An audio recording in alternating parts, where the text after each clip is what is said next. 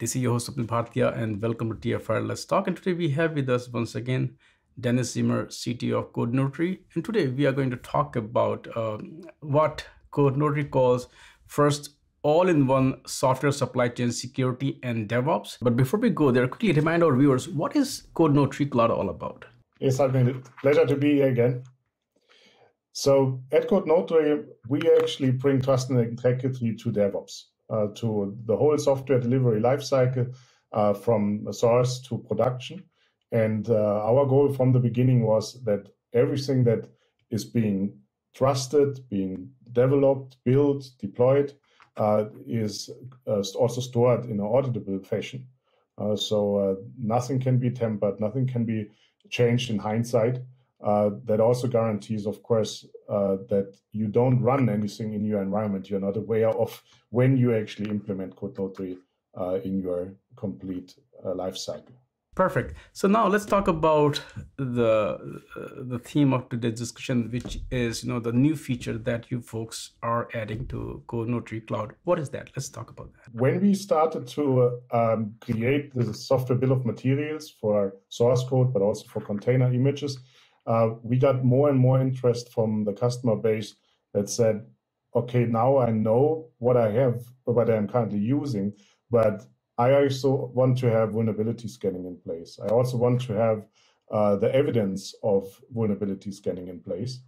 And while you could already do it with external software, they were especially asking for a all-in-one solution. So only one command line, only one API they need to use.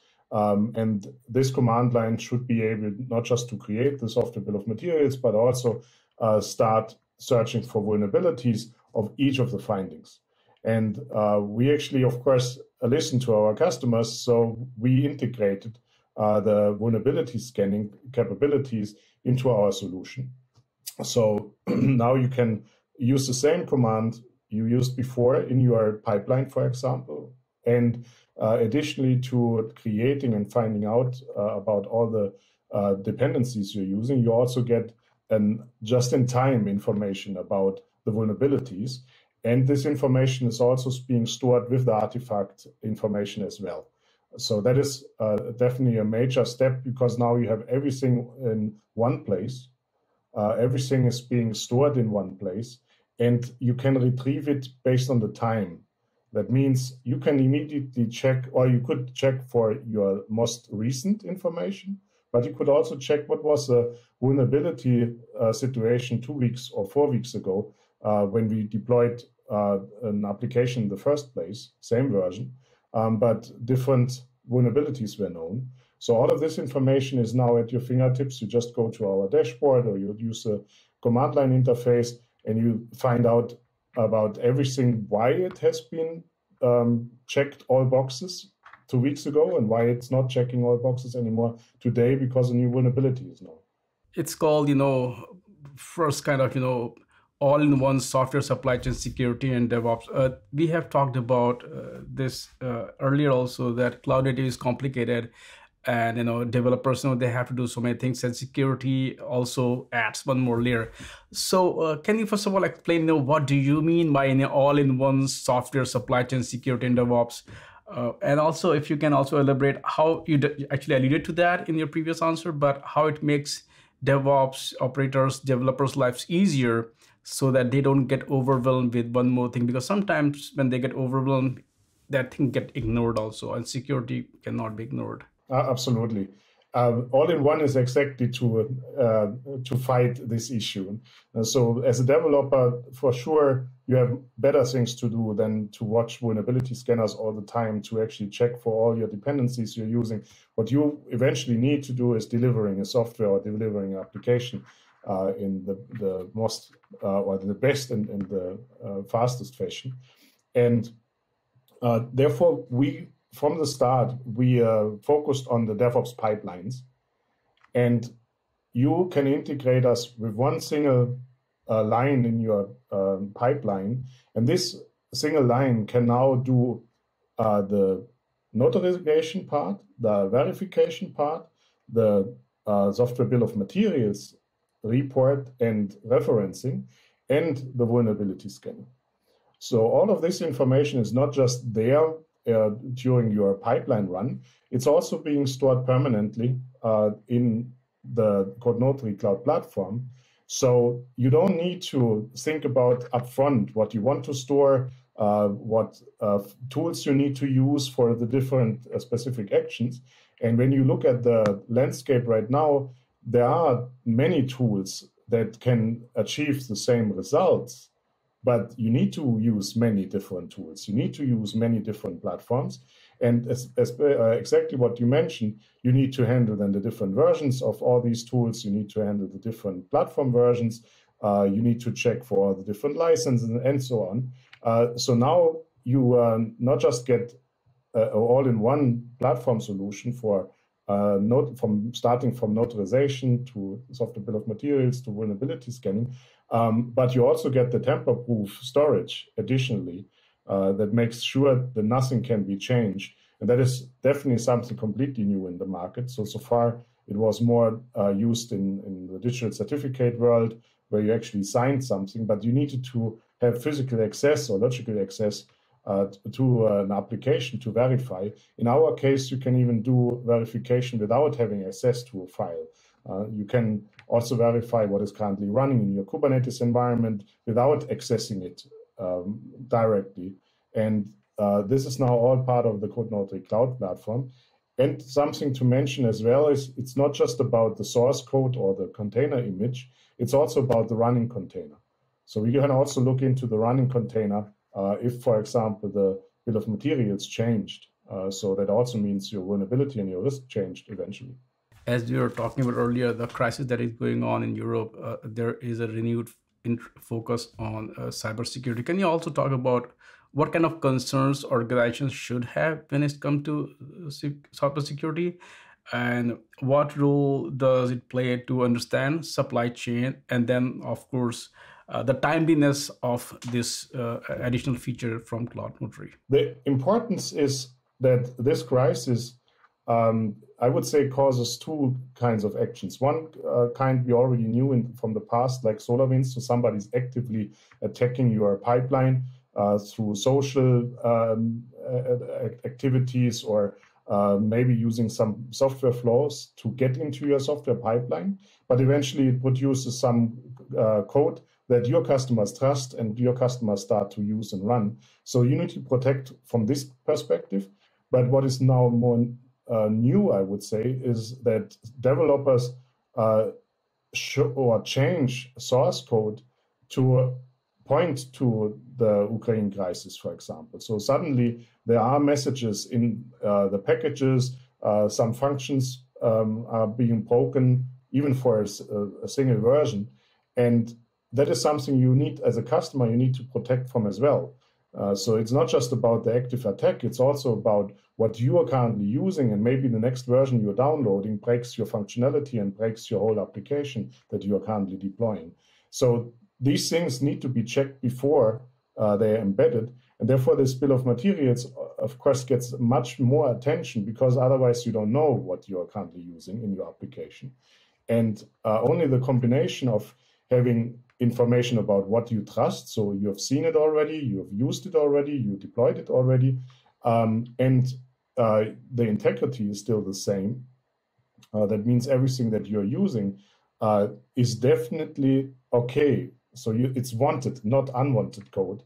And the crisis actually showed now, and then I'm not judging in any way the cause of something, but it affected software companies as well as customers running software. And you need to consistently check what is now the new real, I would say, or the new situation of your whole deployments. Things that actually went fine and were completely okay 2 minutes ago might just fail because of the latest version that has been deployed online. And your application developer is just pulling this information out of the internet, out of a package manager, and running in your pipeline. And the second later, you have it in your production.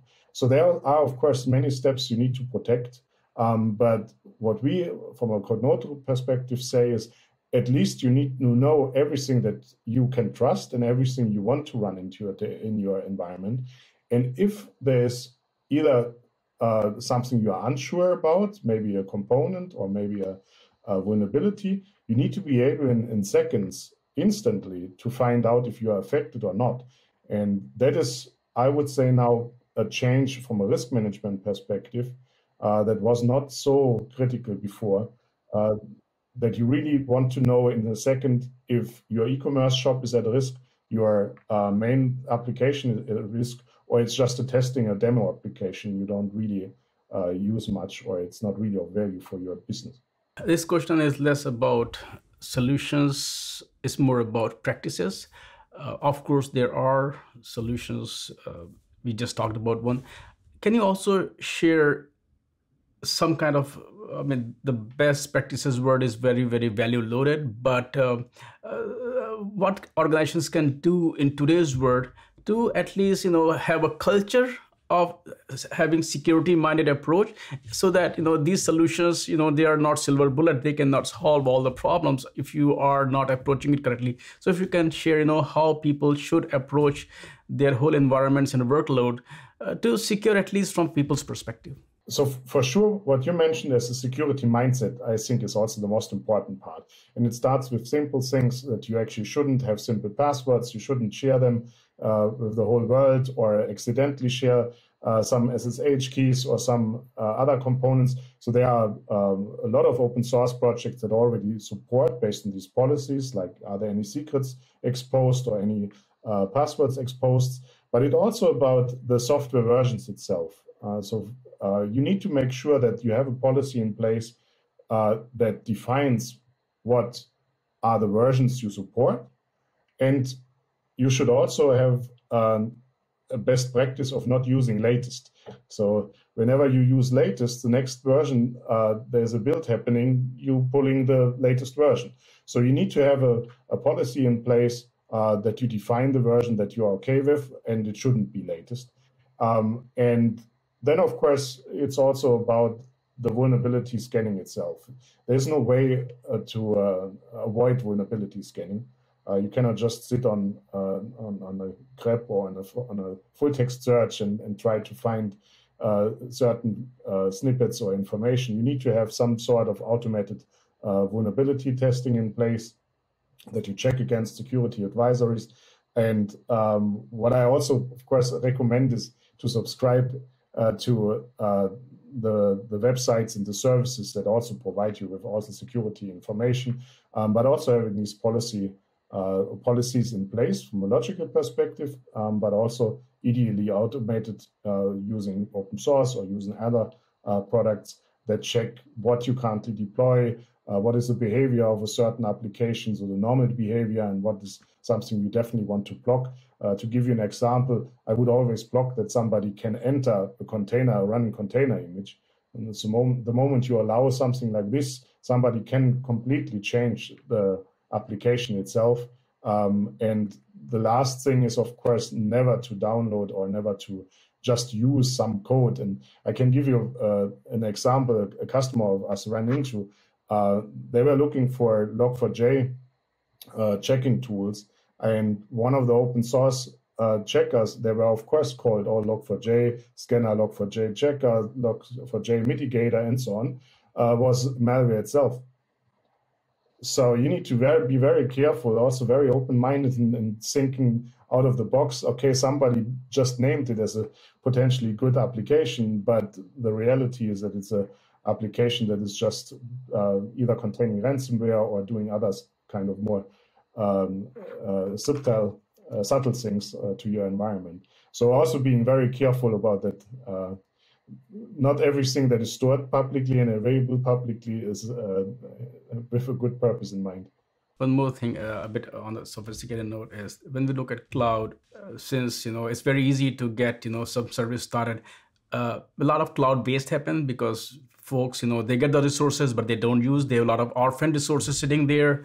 Also, some frameworks, some library were used in a previous version. It was depreciated in the latest, but so can you also talk about it's more like, keep an eye on not the hygiene, is more like, when Christmas season comes in, you go to the attic, clean all the stuff there. So also getting rid of orphan resources which you're not using, because that's where you're not tracking, you don't know the vulnerabilities, but it's still running in your systems. Actually, that is a very important point, the hygiene of your software and your package managers.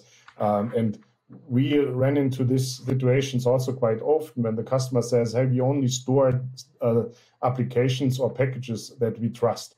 And then you ask, okay, but do you also remove them when you don't trust them anymore, or they are outdated or deprecated? And then you find out, oh, no, actually, we only store when we trust. We don't have a cleanup job that actually checks for deprecated packages. So that is definitely something that I can only recommend. And either you're using certificate-based solutions, or you're using trust-based solutions like us to also deprecate and unsupport parts whenever you create a new version, for example.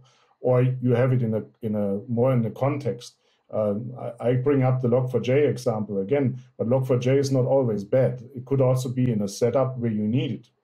Also, you need the vulnerable version of it, but it's not exposed in the way you are using it. So you also need to have some more security context awareness, I would say, and that also automatically means that when you store artifacts as trusted, to make sure to also note where it is trusted. So in what context is it trusted? Dennis, thank you so much for taking time out today and talk about this new feature, but also in general, the best practices, what folks can do to at least, have security mindset so that these tools can be used better. Thanks for those insights as well. And as usual, I would love to have you back on the show. Thank you. Thank you very much. Pleasure to be here.